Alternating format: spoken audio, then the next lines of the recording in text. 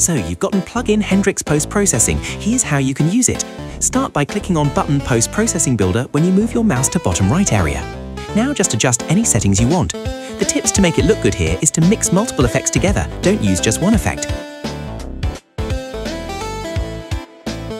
This is creepy. I'll just play around until I'm satisfied. Now create a new preset to save your settings.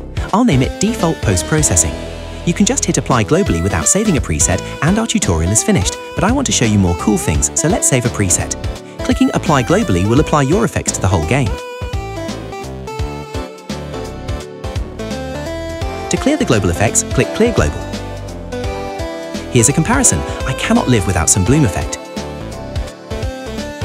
Now let's show you how to apply different post-processing preset to different maps. Method 1 is to add post-processing preset name to your map node. This method is quite good because you can apply to multiple maps without opening the builder, which saves some time.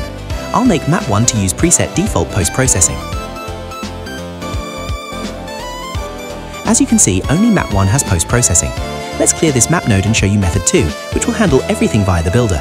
Create the effects you desire and hit button Apply Locally. Do the same when you're in another map. Now you'll have map 1 and map 2 using different post-processing effects. Local effects is actually a layer 2, while global effects is layer 1. That means the local effects do not replace global effects, it adds more effects to global effects but only for current map. Use this information wisely and be creative with it. With that, you've completed the tutorial. Hendrix Post Processing plugin is available now on sanghendrix.itch.io.